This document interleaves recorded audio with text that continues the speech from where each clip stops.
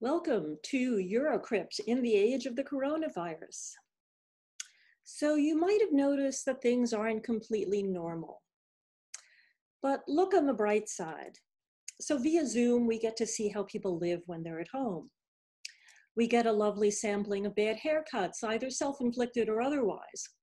And we're stressed out, and sometimes it seems as if we're barely keeping our heads above water. But it's important to remember that our health should always be our highest priority. Well, what's the use of a book, thought Alice, without pictures or conversations? I usually translate into what's the use of a talk without pictures or examples? So today I'll mostly try to entertain you with some stories, and I hope that they're not only entertaining, but perhaps also sometimes useful. Mostly these stories are about lessons I've learned that I wish I had learned sooner. And one theme of this talk will be working well together. So the talk is entitled Mathematics and Cryptography, a Marriage of Convenience. And one of my collaborators said, well, maybe it's a menage a trois since quantum and post-quantum cryptography have brought physicists into the relationship. And another collaborator thought it really should be an open relationship since it should include lawyers and politicians. And I think he liked the idea of an open relationship. And there's a need for technical people and policymakers to learn how to communicate with each other and build mutually beneficial relationships. So as we're seeing, we're living in an interdependent world where everyone relies on everyone else. And we're more likely to survive and thrive if we can learn good ways to live and work together. So one good reason for mathematicians and cryptographers to learn to work well together is to make sure that we have good computer security in cryptography. So if a system's security is based on the presumed difficulty of some problem from number theory, it would be reassuring if the right number theorists in the right field first know about the problem and second try hard to solve it, so that we have reason to believe that it might actually be a hard problem. So for the sake of both good science and computer security, it's important to have good communication between the people who build our cryptography and the cryptanalysts and mathematicians who can test the security. So for most things that I do or that happen to me, I try to ask myself, what can I learn from this? So if you want to ask yourself that about this talk, I'll just point out some of the recurring themes that you might notice are going to be communication, community, curiosity and being open to opportunities, and doing the right thing. So I don't seem to have gotten very far down the alphabet, but maybe there'll be some later talk someday and I'll be able to do the rest of the alphabet. Okay, well, my parents didn't graduate from college, but they believed in the value of a good education. And I did manage to get a good education at New York City public schools, despite the fact that the city was on the verge of bankruptcy at the time. So this was fourth grade. But the story I'm going to tell you is, I think, from first or second grade, but I didn't like the photo for that. So you get fourth grade. So I missed a few days of class. And when I returned, the teacher was talking about something called rational numbers. And the students all knew what that was. But I'd never heard of rational numbers. And I got really worried, didn't know how I was going to catch up and figure out what this was. So my friend Janet was sitting near me, and I whispered to her, "What are rational numbers?" And she whispered back, "Fractions." Well, this was clearly completely implausible. So fractions was a perfectly good word. Why would you come up with some new phrase to mean exactly the same thing? So this couldn't be. So she had to be wrong. I was sure I'd never find out what rational numbers were. I would fall hopelessly behind in math and never be able to recover. Well, that didn't happen, but since then, I've been wary of unnecessary jargon. So I was on my high school's math team, which was an early experience that taught me the importance of community. And the other kids, including Stuart Haber, who some of you may know, told me about something called the Ross program. So that was a summer program for high school students. And it taught exactly the elementary number theory that the cryptographers need. It even used notation familiar to cryptographers like Z sub p instead of Z mod PZ. And to this day, I'm still friends with many people that I met in that program. Some have even been helpful in my career, and some are very important in my life. Some of the students went on to become mathematicians or computer scientists. Others became lawyers or doctors or went into other fields. Al Jean became one of the original writers for the television show The Simpsons. And in this program, I learned the importance of correct and clear proofs and good communication. And I went from being a student to a counselor to a seminar instructor. So as students, we prided ourselves in getting only 4 hours of sleep a night and working the rest of the time. And later on, when I taught a problem session in the program, one day my students showed up and something was clearly different. And it turned out they had a test earlier that morning and had pulled an all-nighter the night before and hadn't gotten any sleep. So they were all falling asleep in the seminar. So I asked them, which do you need most, a problem session or sleep? And they all said sleep. So I turned out the lights, and that made it pitch black because there were no windows. And they put their heads down on the table, and some of them even lay down on the floor, and they went to sleep. And that was what they really needed. So I'm glad I listened to what the students told me. Sometimes you just have to stop everything and take care of your health. And the best advice I can give students, and more generally everyone, is your highest priority is your health, get plenty of sleep, and eat well. And maybe listen to other people, find out their needs. Well, my undergraduate college did not have a computer science department at that time. There was a high-powered programming course in the applied math department, but since I didn't have any background, I decided I better first cross-register for a course at MIT, and there I learned Fortran using punch cards. So then I took the high-powered course, where among other things, I learned to program the PDP-8 and PDP-11 in machine language and assembly language, which has been completely useless for me, and I don't remember any of it. But what I do remember is that we had really annoying quizzes, where the idea was to write down a short program in 10 minutes. But we were allowed some, what seemed to me, ridiculously large number of mistakes. I don't remember if it was 3 or 5. Now I could write down a completely correct program in 12 minutes, which meant 10 minutes to think and plan, and 2 minutes to write it down. So I thought it was terribly unfair that there was no reward for taking that extra 2 minutes to get it right. So after 10 minutes, I hadn't written anything, and the test was over. So, for our homework assignments, the other students would spend maybe half an hour writing the program and maybe 16 hours debugging it. Well, I can write it in, twice the time, in an hour, but I spend considerably less time debugging. So I'm reminded of this idea that fast and dirty is better than slow and careful when I think of publishing in competitive conference proceedings versus publishing in journals. So I think of it as the tortoise and the hare. So I think better work gets done when there's time for referees to fully check the work and for some back and forth between the referees and the authors to make sure papers are correct and well written. So, the output might be better than research that's done under tight deadlines with page limits and short timeframes for reviewing. And I'm also a great believer in using experts, sending preprints to the experts, putting preprints online and getting feedback before publishing. So it might make sense to cut down on the number of conferences, especially given we might not be able to go to conferences for a while, and cut back on the number of competitive proceedings volumes and instead encourage more journal publication. And then, of course, we might have to change the reward system so that good editors and reviewers are appropriately rewarded for reviewing that's both good and timely. Okay, I went on to do number theory, in particular elliptic curves and abelian varieties, which are the higher dimensional generalizations of elliptic curves. You don't need to know what they are for this talk. I'll just say that elliptic curves are useful for cryptography because they're defined by a simple polynomial equation. So they're easy for a computer to handle, and they have a useful addition law. Okay, so I went on, did number theory. When a proof of Fermat's last theorem was first announced by Andrew Wiles, a reporter for the San Francisco Chronicle came to the Mathematical Sciences Research Institute in Berkeley and interviewed a group of us. Now, one of the mathematicians explained Fermat's last theorem by saying that certain equations have no non-trivial solutions that are rational numbers. And he kept using the phrase rational numbers. So I looked over at the journalist and saw that his eyes had glazed over and he'd stopped listening. So I leaned over and whispered, "When he says rational numbers, he means fractions." And the reporter breathed a sigh of relief and said, "Thank you."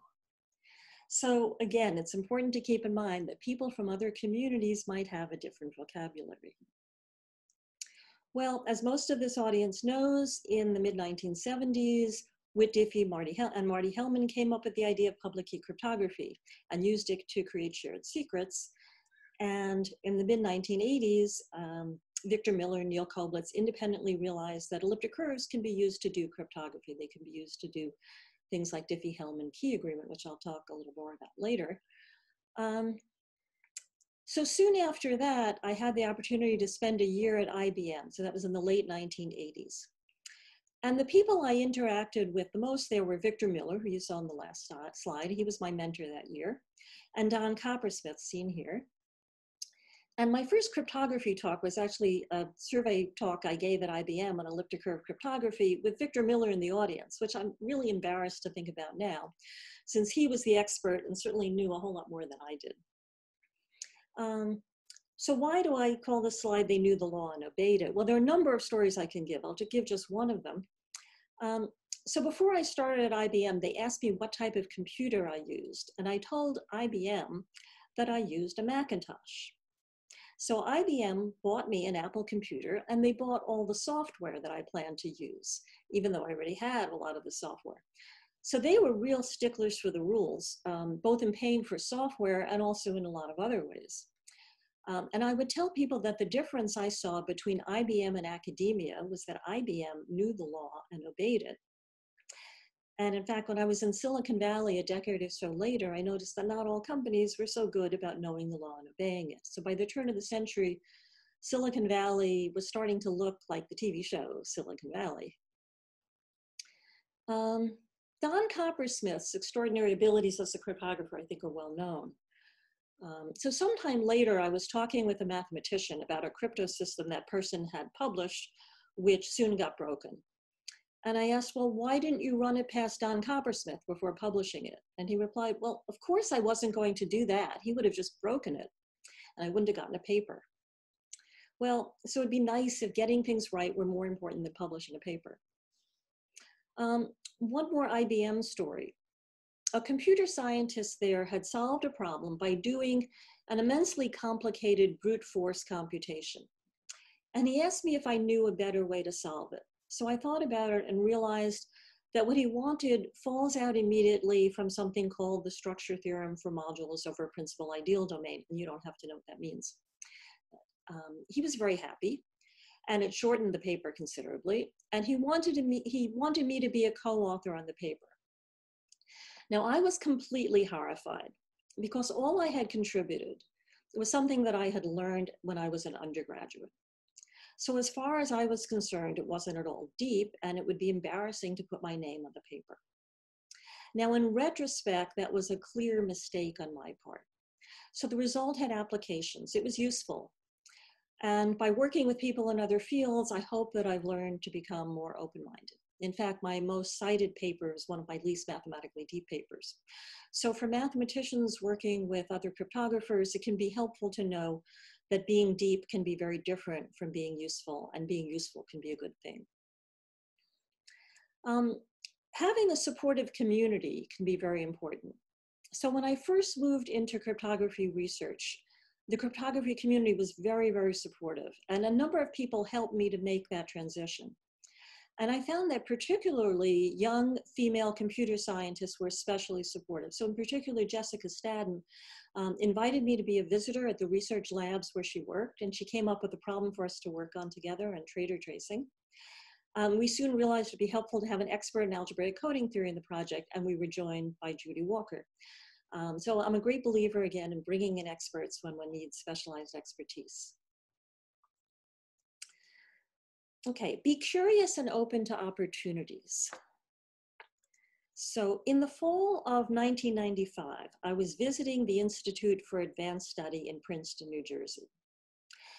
And I felt like Cinderella because they put me in a horrid, dark room in the attic of Fold Hall with no air conditioning. And I arrived in a sweltering summer. I remember that the cord on the lamp was frayed and I was worried that I was going to get electrocuted. The desk chair fell over backwards if you lean back even just a little bit. And the room was almost impossible to find. So I was startled when one day, when I was feeling particularly sorry for myself, there was a knock on the door. So I felt like, you know, as Edgar Allan Poe said in The Raven, who's that knocking at my door? I figured it must be someone who was lost. Well, it turned out to be a grad student in computer science who trekked over from Princeton University and tracked me down to ask me questions about abelian varieties. So this was someone who was curious, open to opportunities, and knew that it's worthwhile to talk with a specialist in the field. And that's how I met Dan Bonnet. So I want to use Diffie-Hellman key agreement as a starting point. Now, if you don't want to hear anything technical, feel free to skip ahead maybe 10 or 15 minutes, 10 minutes, let's say, in this talk. That's fine. Now, at this point, you have a right to complain to me and say, jargon, you're using jargon. So this slide starts with, let little g be a generator of a finite cyclic group, capital G. Okay, if you don't know about finite cyclic groups, that's fine. I give you permission to think of little g as an integer. And when I say g to the a, that means take g to the power a and take its remainder on division by a large prime number. Or you can skip ahead and in the slide, in the talk. Okay, so Bob and I want to create a shared secret. So we have our own secrets. I have little a, Bob has little b, some numbers, integers. I broadcast or send g to the a, Bob sends or broadcasts g to the b, and we share g to the ab, which we can each compute by taking the broadcast that we've seen and raising to our secret number. And we both get g to the ab that way. So we share that value. And I claim that nobody else knows that value. So why can't the adversary compute g to the ab? Well, the adversary, in this case the Jabberwock, can't compute g to the ab as long as the Diffie-Hellman problem is hard, where the Diffie-Hellman problem is the problem, find g to the ab, given g to the a, and g to the b for random unknown integers a and b in a certain interval. Okay.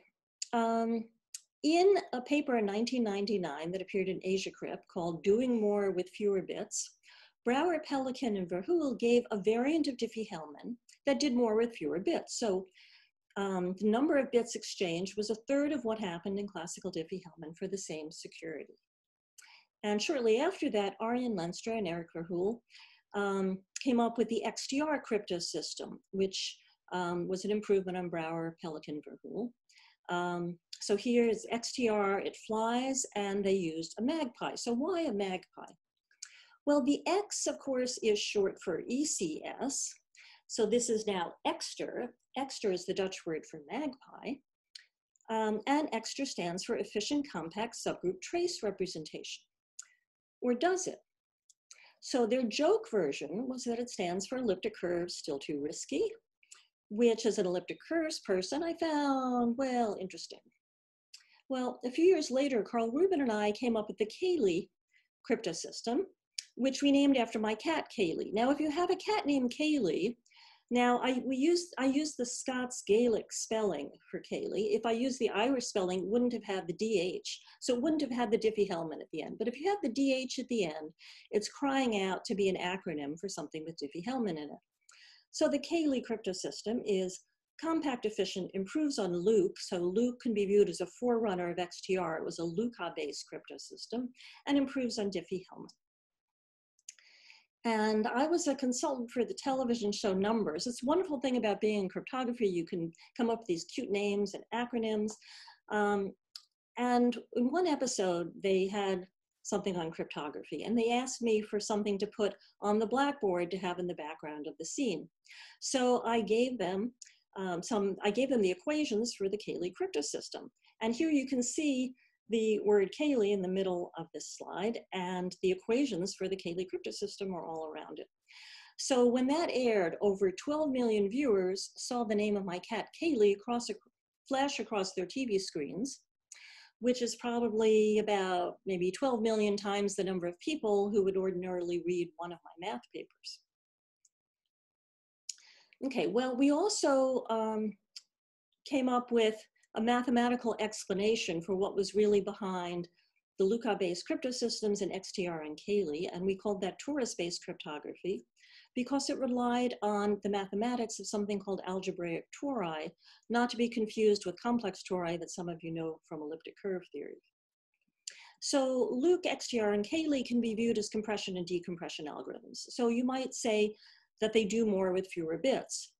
Now, what a couple of people pointed out to me is that there's a flip side to that, which is that if you're only using some of the bits, then those other bits weren't really giving you security. So in some sense, it's telling you that maybe the security that you thought you had, you didn't really have. The security wasn't as good as we thought. Now, this doesn't have an effect on the security of Diffie-Hellman over prime fields, but it's somewhat relevant for Diffie-Hellman over extension fields of composite degree. And interestingly, usually in public key cryptography, if you have something over finite fields, then there's an analog for elliptic curves that usually comes later. In this case, actually, the elliptic curve version came first. So the finite field version is the torus-based cryptography. We had an elliptic curve or abelian varieties version that was inspired by a paper of Stephen Galbraith on supersingular abelian varieties in cryptography. Okay, what if three parties want to create a shared secret? Well, that was solved by Antoine Jou in a paper in the year 2000. So the three of us each have our own private secrets. We have our broadcasts. And if we have a map that takes two inputs and has this bilinearity property, so if we take two elements of our group, G to the A and G to the B, and those are our two inputs into the function, if what we get is the same as what you get when you input G and G, take the output and raise it to the power AB, so I'm going to call that the bilinearity property.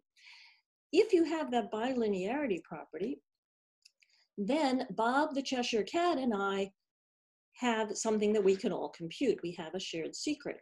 And it's this thing, what happens when you input G and G and then take the output, raise it to the power ABC, which we can each compute by taking the two broadcasts that we receive, inputting those into the function, and raising to our secret power. And that's because of the bilinearity property, which says that you can pull out the exponents and get this.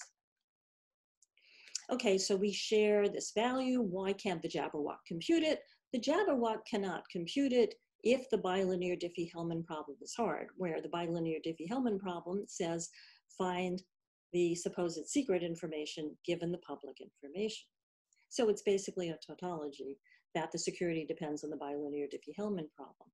And Antoine Jou, when he proposed this, proposed using, taking the group to be the group of points on an elliptic curve and taking the bilinear map to be a map coming from a they pairing or a tate pairing on an elliptic curve. And it's believed the bilinear Diffie-Hellman problem is hard in that setting. And I'll say that they pairings had been around for a long time and were well known to number theorists in the field, number theorists who look at elliptic curves. And perhaps if more mathematicians had been involved more heavily in cryptography, some of this might have happened sooner. I will say that a decade earlier, pairings on elliptic curves were used in a destructive way. The MOV attack due to Menezes, Okamoto, and Vanstone was a way to attack the decisional Diffie-Hellman problem. But then it took another 10 years to use it in a constructive way. And at the same time, also in 2000, Sakai, Ogishi, and Kasahara came up independently with a method to do identity-based key agreement with no interaction, also using pairings on elliptic curves, so actually no broadcasts. And so that was the origins of pairing-based cryptography can be viewed as those two papers from the year 2000, Sakai, Ogishi, Kasahara, and Antoine Jou's paper. Now, so after that, there were many new cryptosystems that were created using pairings on elliptic curves. Their security was often based on new hard problems. So in addition to bilinear Diffie-Hellman, often one had to come up with other problems that were presumed to be hard. The security of the new systems were based on them. So it's important for mathematicians to scrutinize these new hard problems, because they're basically number theory problems in some sense, and try to solve them. so that we have a better idea of whether these crypto systems are actually secure. Okay, what if 4 parties want to create a shared secret with 1 round of broadcast? Well, open question. So Dan Bonet and I considered that question in a paper that appeared in 2003. We said that if you have a function where instead of the bilinearity property and instead of having 2 inputs, you have n inputs, and you have this, you replace bilinearity with multilinearity, so it's a direct generalization. So you have your n inputs coming from your group. Your inputs are g to the power a1 up to g to the power an, and you want the value that you get when you input those to be the same as if you inputted g n times, took the output and raised it to this product of a1 up through an. So that's the multilinearity property. So if you had such a function, then n plus 1 parties could create a shared secret key. So we have our secrets, we have our broadcasts, and I claim we share this value. The way we each compute it is we take the n broadcasts that we see, those are our n inputs to our n valued function, to our function with n inputs. We take the output, we raise it to our own secret, and by the multilinearity property, we all get the same value. And the reason it's secure, the reason the Jabberwock doesn't know this value, well, it's secure if the multilinear Diffie-Hellman problem is a hard problem. So what's the multilinear Diffie-Hellman problem say? Well, surprise, surprise, it says that it's a problem of finding the secret information, the shared information, given the public information. So assuming the existence of such multilinear maps, which we didn't know how to construct if you have more than 2 inputs, we could construct all sorts of nice things. But we had to add some other hard problems, some other problems that we hoped were hard problems in some cases, not just the multilinear Diffie-Hellman problem. But there's a dark side to our paper. And the dark side is, well, the Weil pairing has lots of lovely properties, lovely from a mathematician's point of view. So it has these very natural properties. And if you impose enough of these properties on your multilinear maps, then we can prove that you're not going to end up with anything really other than a variant of something you already knew. So in the case when n equals 1, you have the identity map that's classical Diffie-Hellman.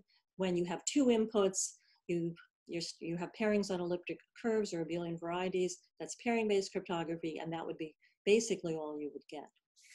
But the good news is that as people were doing pairing-based cryptography, they came up with more and more pairings that were useful to use, that were efficient and seemed to work well, and they didn't necessarily have mathematically natural properties. So they may have made mathematicians cringe in some cases, but they were useful. So being mathematically beautiful isn't necessarily the right criterion to use. Being useful is perhaps more important. And another good sign was that in 2013, Garg, Gentry, and Halevi constructed what they called candidate multilinear maps. And I think of it as approximate multilinear maps. So they didn't fall strictly within the framework that Dan and I had envisioned, but they're useful. It seemed like they would be useful, and they were constructed using lattices that come from number theory. And since then, there have alternately been attacks and new constructions. And there are a number, well, I'd say it's still an open problem to come up with multilinear maps when you have more than 2 inputs. And there are a number of groups working on this. One group consists of me and Dan Bonet, Ted Chinberg, Akshay Venkatesh, where we're trying to use ideas from algebraic geometry. Finding a solution might involve bringing together diverse groups of people, like in our group, from far-flung communities like mathematicians, computer scientists, engineers, and helping them to play well together. So working with others. Well, so I mentioned community. Now, the first semester long programs in cryptography that I remember were in the fall of 2006. There were 2 competing programs, one at IPAM in Los Angeles and one at the Fields Institute in Toronto. And I think they happened at the same time because of a failure of communication. And in the end, most of the mathematicians went to the Fields Institute and most of the computer scientists went to IPAM. And I went to IPAM partly because it was near home, but also mostly because I wanted to interact with computer scientists. But I did find that many days it felt as if I was the only one there. So it was quiet and peaceful, especially in the evenings, but there wasn't the sense of community that I had experienced at math programs at other research institutes.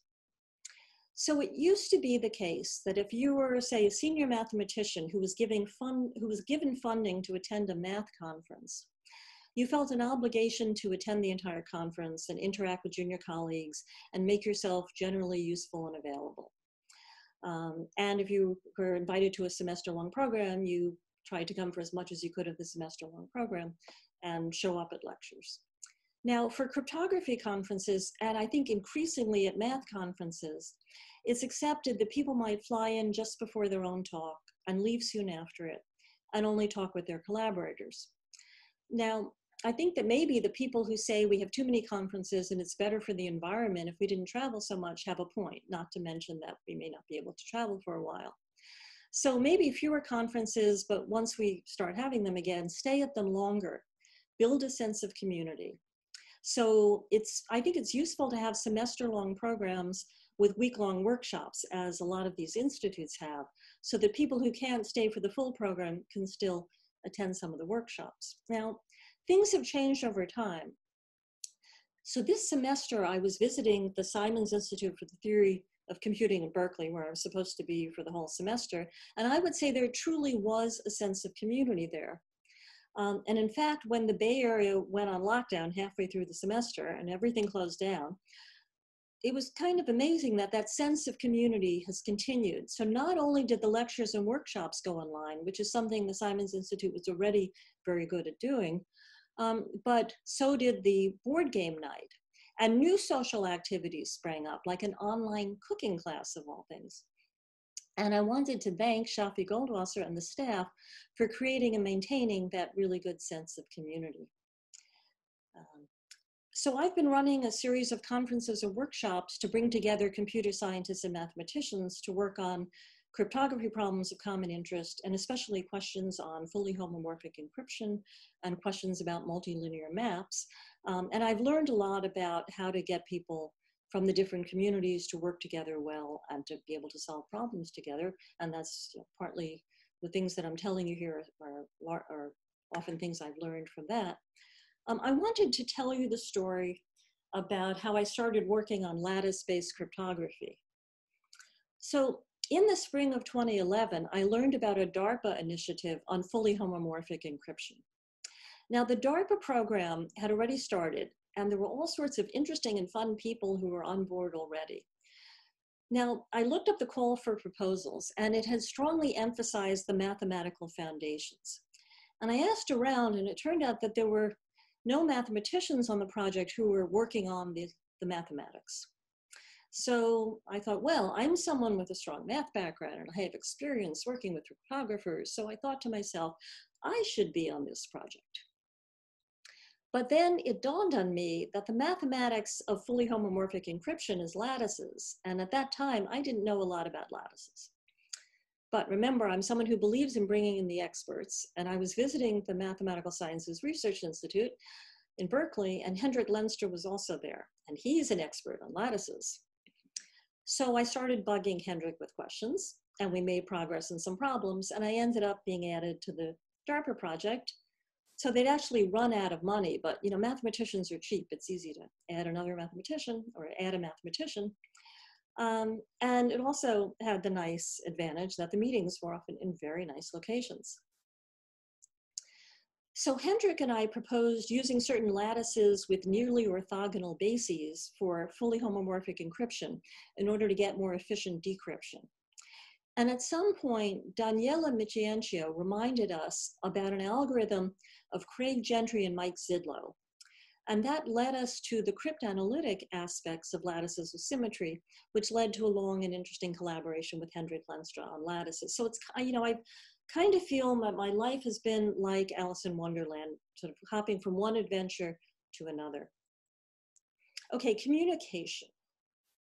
So let me tell you a story.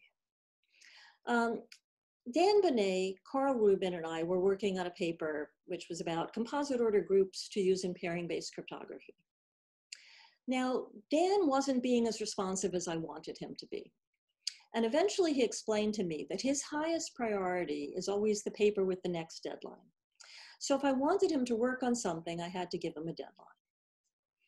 Well, I think a few years later, Victor Miller and Neil Koblitz asked me to contribute an article to a special issue of the Journal of Number Theory. I think it was on the occasion of the 25th anniversary of elliptic curve cryptography. Now, they said there wasn't really a precise deadline yet, maybe late spring or summer. And then later on, they said, well, you know, the earliest would be in the fall. So these were not strict computer science deadlines. They were flaky mathematician deadlines. So in October, I asked Neil for a firm deadline that I could tell to Dan. Neil said, well, we could say the end of October, but that's clearly too soon, so let's say something vague, like in a few weeks. Well, I didn't think that would work on Dan. So I told Dan, we have a deadline of October 31st. Well, he worked really, really hard on that paper. Now, on October 31st, we ran into a small obstacle for which we needed a little bit more time if we wanted to deal with it in the right way. But Dan said, look, we have a deadline. The paper's good enough. Submit, submit. Well, knowing that we didn't really have an October 31st deadline, I told Dan that I had asked the editors for an extension and they gave us an extra 24 hours. Well, in those 24 hours, we easily fixed the problem and we were able to submit a polished paper. So I must admit, to this day, I felt terribly guilty for misleading Dan. Now, he doesn't know this story, so please don't tell him. But the point of the story is that different cultures have different ways of doing things, and it's important to communicate clearly and understand where the other person is coming from. So relationships are negotiations. Now, over the years, I've observed a number of disagreements in the cryptography community. Now, I'm a problem solver. I like to try to solve problems. That's one reason I like doing cryptography and computer science-y things. So I tried to understand where everyone was coming from, what went wrong, what people could have done to either avoid the conflict or make things better.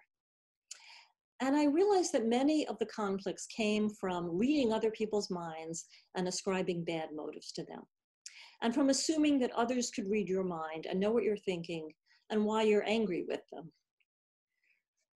So when I was first asked to review a cryptography paper for a conference proceeding, I refereed it the way I would a math paper. And when I sent my report to the person who'd asked me to review the paper, he said, oh, that deadline already passed a long time ago. Your review is too late to be helpful. So at that time, I didn't realize that in his field, reviews need to be quick and there are deadlines for the reviews. And it never occurred to him that I didn't know that and that he should tell me what the deadline was. So he thought, you know, everybody knew that, everyone knew what conference this was and knew when the deadline was.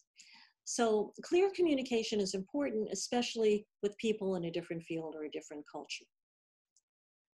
So I've talked about being curious and open to opportunities. In particular, be curious and not furious.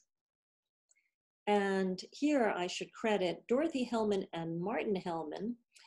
Their wording was actually get curious, not furious. And I highly recommend their book, A New Map for Relationships, Creating True Love at Home and Peace on the Planet, in which they say that by getting curious and not furious, you can not only improve your personal relationships and your work relationships, but you can also have peace on earth. So you can, I believe you can still download this free online. So relationships are negotiations, not ultimatums. As I said, it's a useful thing to keep in mind. Now, I would like to emphasize the importance of listening. And I can't really emphasize this enough. I think the world would be a lot better if people talked less and listened more. So you learn a lot more by listening than by talking. So a lot of us have been on committees where we kind of wish that people would talk less, listen more, and learn from the other people around them. So in particular, listen to advice with an open mind. You don't necessarily have to follow it. But you can ask yourself, what can I learn from this? So for everything that happens, good or bad, I find it constructive to ask myself, what can I learn from this? Everything I read on the internet, rather than getting furious, getting angry with it, I think, but is there something useful I can take away from it?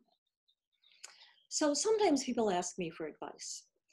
Sometimes I give advice I'm not asked for, and I'm trying to learn not to do that. But when you're invited for an hour talk, I figure, okay, I can give you some advice. So the advice I give when people ask me for it is, well, many problems could be avoided if people simply behave professionally. So we like to think of our colleagues as being our friends. But it's important to remember that we have a professional relationship with our coworkers, and we have an obligation to behave professionally. So sometimes it's useful to think, am I behaving professionally? Is this a professional way to behave? Put in place good practices and policies, hold people accountable. Train people in best practices. So this includes for hiring and promotion, for teaching, for choosing students, for choosing interns. And something that I find very important is make the rules of the game clear. Don't change the rules in the middle of the game, and ensure that everyone has an equal opportunity to play the game and win. So an example of this is in hiring, where the public criteria given in the job ad can sometimes be quite different from the secret criteria or the real criteria for the job. And the people in the right circles know the real criteria and have an advantage. So I've actually seen this a lot. And if you want more stories about this, I would send you to my Alice's Adventures in Numberland website, in which I tell some more stories. So in general, what I advise people is to keep in mind that people need to see problems getting fixed so that they can trust that if they bring these problems to the attention of people in authority, that things will get better rather than getting worse. So, and also senior people need to step in when there's a problem. So when the leaders of the field in the field don't step in to do the right thing, everyone sees that, and it can be demoralizing, especially for the junior people. So I'm glad that various communities, including the IACR, are thinking about a number of these issues. Given the stress that everyone is under now, it's especially important to be kind. So a friend and colleague of mine, Shahed Sharif, pointed out to me that kindness is a superpower. I was on a campus-wide committee that read large numbers of teaching evaluations, and I learned that what students think of their teachers depends a lot on how kind the teachers are. Now, as a teacher, I'm very strict, and I wondered why the students didn't seem to appreciate it. And didn't they know I was doing it for their own good, and this showed how much I cared? But I found that if I walked into the classroom having made a conscious commitment to be kind, magically the students were happy. Now, I was just as strict as before. Being kind did not mean letting them get away with something or being less strict or giving higher grades. But the students could tell that I wanted them to meet high standards because I cared about them. Anything we can do to make our communities more humane will make us happier and healthier. So we're all in the same boat. It's a small world. We're all dependent on each other. And I really like pictures of boats. And I do hope we'll be allowed to go to the ocean again someday soon. So remember to eat well, get enough sleep, and stay healthy and safe. And many thanks to my current funders. And I look forward to seeing many of you at the live streaming session for the Q&A. Thanks very much.